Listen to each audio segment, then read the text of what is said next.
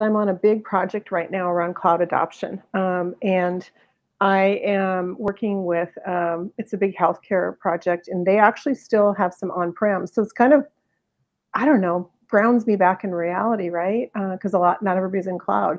So I have been working with them to identify patterns based on my 11 years of experience so that they can move parts of their business, right? Because they need to modernize like yesterday. So they're in this really challenging position where they're physically out of space in their data center.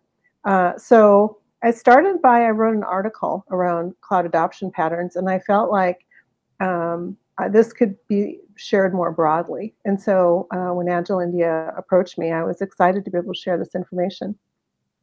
What does the future hold in that regard in terms of cloud adoption? You're going to, I guess, cover a lot of this in the keynote. Well, one of the things that I think that I'm on the cutting edge because of the amount of data for genomics is, yeah, you have to deal with compute, and are you going to use VMs or Kubernetes or all that? And I'll talk about that.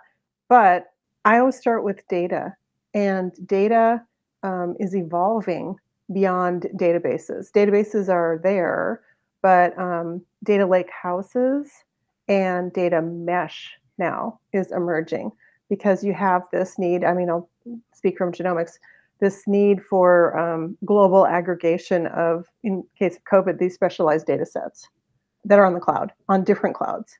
So, maybe it's my own background, but it's all about data. And I think that that is going to become more pervasive in cloud computing as we have the opportunity in other domains to get more data.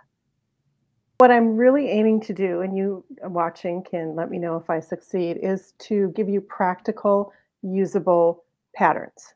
So they're going to come out of domains like genomics and fintech, but I'm really aiming to aggregate my 11 years of experience and to give you 6 core and then a few extra patterns that you can immediately adopt and use in your particular cloud implementation.